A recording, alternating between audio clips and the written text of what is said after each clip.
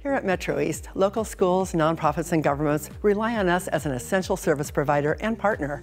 With the onset of the pandemic, we've had to creatively adapt our services to support our community partners. On this segment of Community Hotline, we'll talk to MetroEast's Head of Production and Deputy Director, John Lugton, about some of the new and innovative productions we've been working on since the onset of COVID.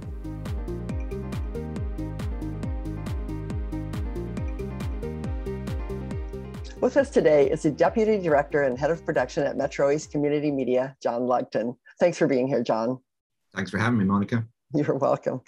So I wanted to get right into it by talking about a video that you recently made, you and your production team, about the right-of-way. I understand your team won a national award from NATOA for that particular video.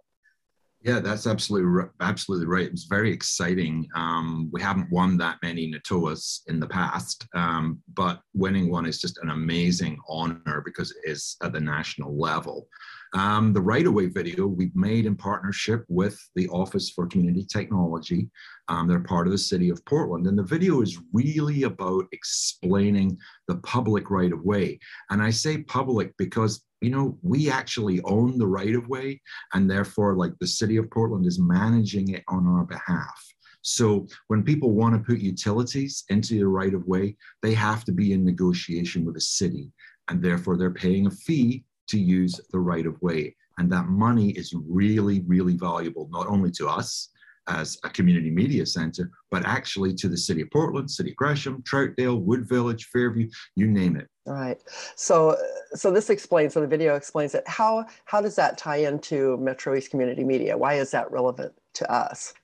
Well, the Office for Community Technology are a big part of our work through their association with the MHCRC. And they have a really big initiative, digital equity and inclusion. And as you know, because we're out here in East County and have a couple of the most diverse zip codes in the whole state, we have been able to work with partners and go in to do things like our introduction to computers class.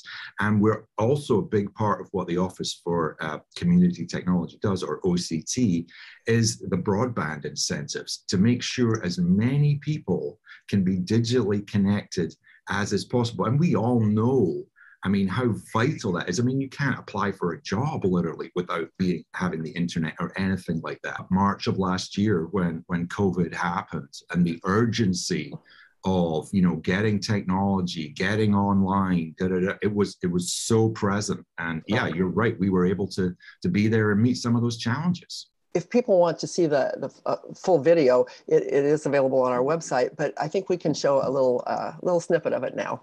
That'd be great. Access to communications technology has never been more vital, especially for our residents who are experiencing economic instability.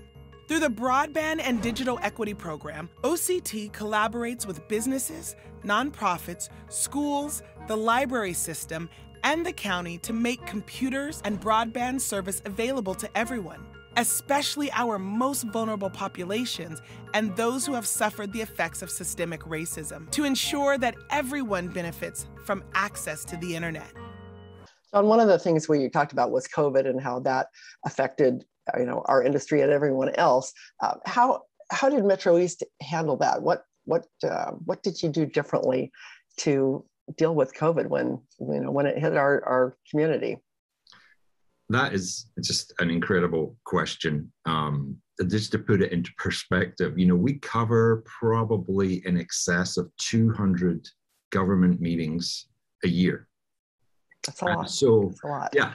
So that's nearly 2/3 of our evenings are spent covering government meetings. But we were able to move really, really quickly. We just suddenly were able to work it out. And we, you know, our team, Keith, Lauren, they jumped in, they worked out a technology solution that basically enabled us to take the stream that we were getting. Now, you got to remember, March of last year, Zoom was a completely new thing for many people. And we managed to latch onto that. I don't believe we lost any meetings. We just kept going forward. There was no interruption to service. And what was more important about that was there was a lot of decisions that were getting made at the local level about how people were responding to COVID in our communities. that was really vital for us to be able to keep on people's radar. And having that channel that's dedicated to basically just municipal government is just a fantastic opportunity for folks to see what's going on in their own backyard. And that's really important. That's, civic engagement is huge. And for us to be able to keep that going was really, really important. What other kinds of things do we do at MetroEast that were impacted by COVID and that you had to make a change? Well, a real good fun story, again, from the early days, when it was the Wild West of Zoom, was we partner with the League of Women Voters of Portland to provide, election coverage. And of course, we had a primary election going on. We ended up doing something like 65 Zoom interviews within like a month of COVID having happened. In many instances, this was the candidate's only opportunity to do anything for the public. And we had an incredible viewership on those. And we worked really hard on the channels, again, to make sure that you could see these interviews, you knew which candidate was coming up next. So we did lots of things to try and enhance the viewing experience so as many people as possible could see these interviews. So people were engaged and they were connected. There are, you work a lot with nonprofits as well, correct? So how do you work with them, and how did that change? I know you've done videos, a lot of videos in the past for nonprofits. What kinds of things did you do for them during COVID? Well, during COVID, essentially, to begin with, it was just one cancellation after another. But then, I think we regrouped really quickly. And I think they started to think differently. And after a couple of weeks, we reached out to a lot of our regular clients and just let them know that we were there and let them know that we were still going to try and make video. But it might be slightly different.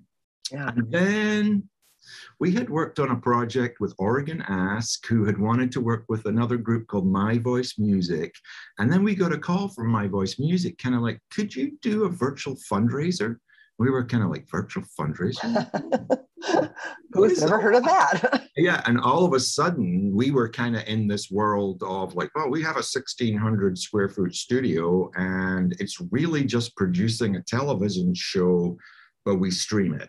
And so it was more, the actual show completely in our basket, completely something we can do. The streaming is a whole other avenue. It went really well. It was very successful. We learned a lot. And they've come back several times since. We worked with several other organizations, Elevate Oregon, we worked with them, did their fundraiser, Restore Oregon, Metropolitan Youth Symphony, my father's house. I mean, we worked with a bunch of groups. And what's really amazing is you get to form this relationship with them. You get to find out about their community, and you really get to see what they're out there doing. And at a stage, yeah, we're all wearing masks and we're all smelling a hand sanitizer. But you know what? We kind of came together in the common good of like, they need to do a fundraiser. We also build community. I mean, we are, we're not just about video. Yeah, it's something we excel at, but that brings us all together. I mean, it brings us together as a staff. I mean, it brings us together with everybody we work with. Members of the public come in and take our classes to do all this amazing stuff. But really what we're doing underneath it is we're building this incredible community. You only need to look at the range of programming that you see on our channels to realize, it's like, whoa, there's a lot of different perspectives out there, but we're managing to get a lot of those on the channels, which is fantastic. Yeah, it's about free speech, and people getting their voices heard, and we're giving people a platform to do that otherwise they would not have. The work we're doing is so based in our community, so based in the people that we believe we should be serving. And I really think that that's where we kind of elevate ourselves amongst those organizations across the country, is because we're really proud of what we do. And, you only need to go and meet some of our folks who've learned to use a computer for the first time, and you just get that goosebumpy glow going where you're just like, yeah, this is why I do this job. I'd say if people have any question about whether or not they should support community media, I think listening to you talk about it, they get a good feel for what we're doing, and it is important. It's something that we would all miss dearly if we did not have that. Absolutely. Thanks so much for your time today, John. I appreciate it. Thank you, Monica. And thanks to our viewers for watching today. Do check out our website and find out more about community media. I'm Monica Weitzel. Until next time.